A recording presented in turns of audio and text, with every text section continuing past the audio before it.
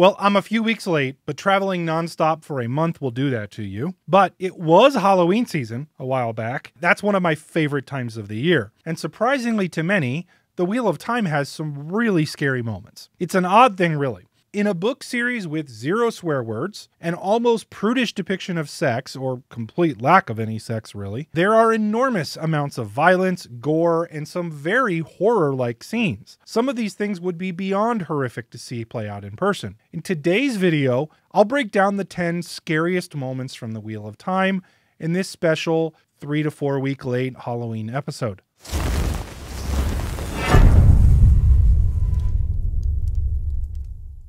Today's video will carry a spoiler rating of red, with major spoilers all the way through the last book in the series, A Memory of Light. If you haven't finished the series, watch this video at your own risk. You have been warned. Now, before getting into the list of spooky and horrifying scenes from the books, let's first thank the video sponsor, Audible.com. Audible is the world's largest supplier of audiobooks, and the Wheel of Time audiobooks are really darn good. It's actually one of my favorite ways to experience the story now. If you've never done audiobooks, I highly recommend checking them out. Just head to audibletrial.com/Nae'Blis, sign up for the free trial. You'll get a free audiobook of your choice, and you can keep it regardless of whether you keep the service or not. You get a completely free audiobook. Again, audibletrial.com/Nae'Blis and get your free book. Also, make sure to like this video and subscribe to the channel to get even more Wheel of Time content. That's what I make here on the channel. Now, let's get into the top 10 scary and horrific moments from the Wheel of Time.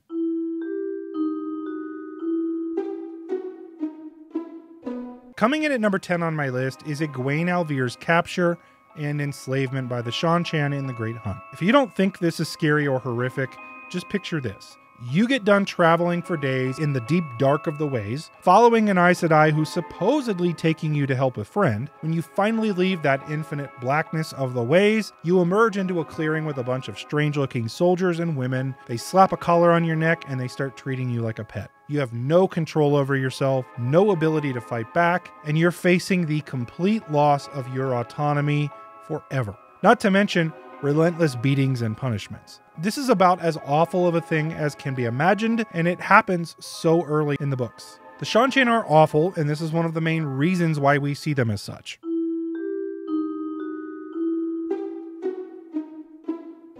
Coming in at number 9 on my list, we have Machin Shin, or the Black Wind. The Black Wind is an entity that lives within the Ways, an ancient realm built by the male Aes Sedai to help the Ogier travel between their steading. The Black Wind didn't always live there, though. Originally, the ways were bright and full of life, and traveling them was pleasant.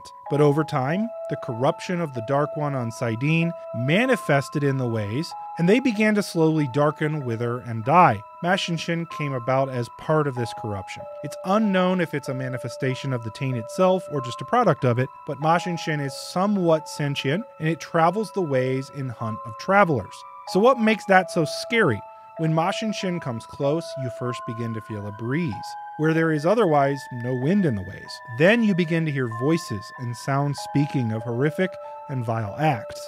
Those that come in contact with Machin Shin lose their minds and eventually lose their souls, as Machin Shin consumes them from the inside. Those that leave come out mindless zombies without a soul. What is so scary is the sheer evil that it represents, and the horrific things that those who encounter Machin Shin experience.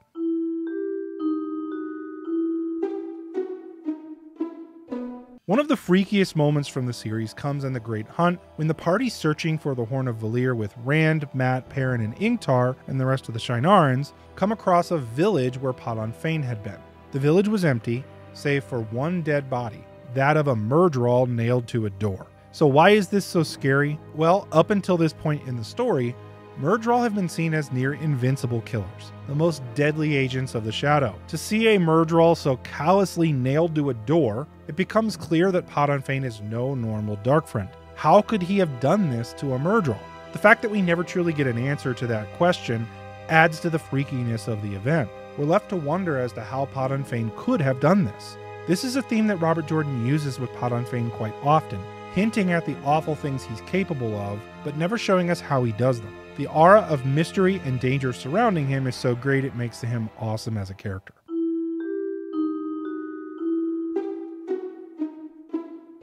Coming in at number 7 on the list, we have the section from the Gathering Storm where Semirhage, using the Domination Band, gains control over Rand. Now in this scene, Semirhage is able to get the Domination Band around Rand's neck and forces him to hurt and almost kill Min. Now this scene is so awful and scary simply because of who Semirhage is and what she might be capable of doing. She is the Shadow's torturer. She has a reputation of causing pain in the most creative possible ways. She's a sadist and enjoys the pain of others, so knowing that she now has complete control over Rand is beyond frightening. She then causes almost irreparable damage to Rand's mind by forcing him to almost kill Min with his bare hands, to feel the life leaving her as he strangles her. The Domination Band is so much worse than an IDOM as it allows the person controlling it to physically control the other person as well. The anxiety created by this scene is palpable, and it's very deservedly a freaky sequence that I almost hate reading.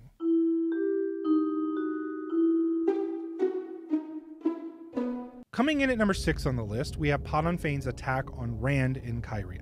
It isn't so much that Fain's attack that is scary, but the circumstances surrounding it. As Rand crashed a get-together of those who were set to oppose him, he ended up in a duel with Toram Riotin. The duel was interrupted by fog seeming to come out of nowhere and surrounding the entire get-together. Now this was no ordinary fog though. Cries of anguish and death began to sprout up around, coming from the fog, and it became clear that it was killing those that it touched. Rand, Cadsuane, and Min and their party are forced to try and fight their way out of the fog, attempting to fight images that looked humanoid that were really just made of mist. Their channeling proved somewhat effective. Then Padan Fain came out of the fog and nicked Rand with his dagger right on top of his old wound. Rand almost dies, and that eerie fog and the screams coming from all around, coupled by Padan Fain dashing out of the fog to inflict what should have been a killing blow, makes this an incredibly freaky scene and worthy of the list.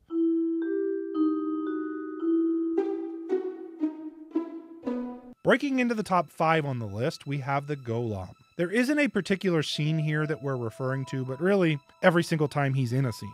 The Gholam was a construct created by Agenor during the War of Power that was designed to assassinate Aes Sedai. The Gholam is completely impervious to the One Power and can't be damaged by it at all. It can move at superhuman speeds and is strong enough to rip someone apart limb from limb. It can also contort its body and fit through a keyhole if it needs to, almost like the T-1000 from Terminator. It drinks blood to survive, and it's literally terrifying.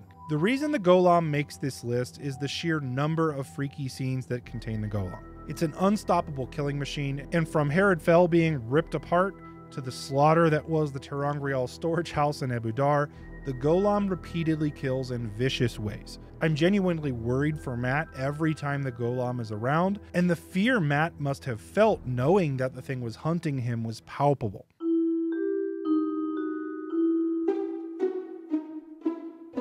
Padan Fain makes his next appearance on the list at number 4 with his appearance in the last battle. Despite Padan Fain's death being somewhat of a letdown for many fans, myself included, Padan Fain's appearance in the last battle appeared to be leading to something much more, and it was sort of terrifying.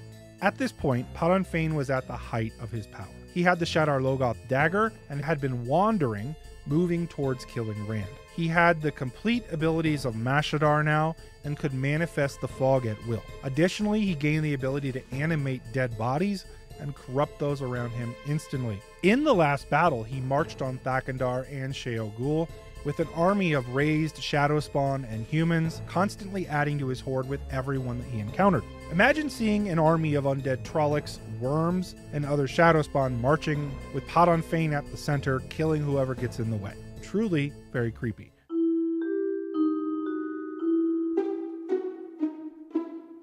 So here is another super creepy occurrence in the Wheel of Time. In A Memory of Light, Moridin hosts a meeting of the remaining Forsaken in his Dream Shard, which is a split reality off of the main reality where he gets to control everything that happens. Inside of the Dream Shard, Malgideon observes some truly horrifying things that defy reality. The meeting takes place on a disc surrounded by water, but in the water, which was very, very clear, there were hundreds of people chained to the bottom, perpetually drowning. Moridin would not allow them to die, but they had the feeling of drowning constantly, always trying to get air. To add to it, There was an unknown creature below them that was pulling them under and eating them, and all we saw was blood, which added to the desperation of those people that were drowning. Combine all of this with fire that gives off no heat, and you are left with a horrifying and surreal environment that would have been beyond freaky to see in reality.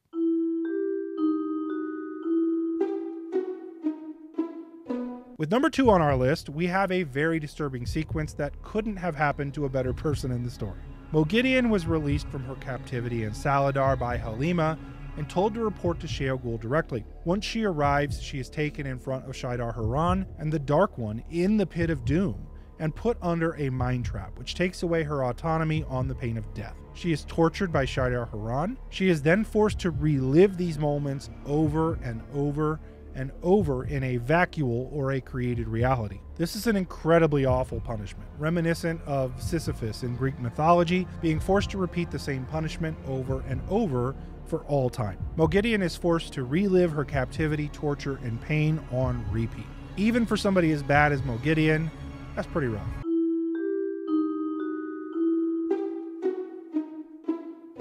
Finally, we reached number 1 on the list. And this is really just a bunch of instances combined, but we have the Bubbles of Evil. Bubbles of Evil are described as little bits of the Dark One's power, sifting up through the pattern and causing unnatural and evil events to occur. There are some truly awful bubbles of evil that would have been not only frightening to witness, but terrifying to be a part of. There is Mindtrap, where residents go crazy every night and kill each other only to be reborn again like Groundhog Day and do the same thing again. If you want to know more about that, I have a video on Mindtrap linked up here somewhere. We also have playing cards coming to life and attacking Matt and the Tyrant Lordlings. Rand's reflections coming out of the mirrors and almost killing him. An entire town sinking into the ground, swallowing the town and a traveling peddler who entered it. Roaches coming from the ground in Ramonda's tent, and even a man having beetles burst from his body as they eat him from the inside out. The Bubbles of Evil are unnatural, scary, and completely creepy, and they are in the number 1 spot on the list. What were your scariest moments from the Wheel of Time?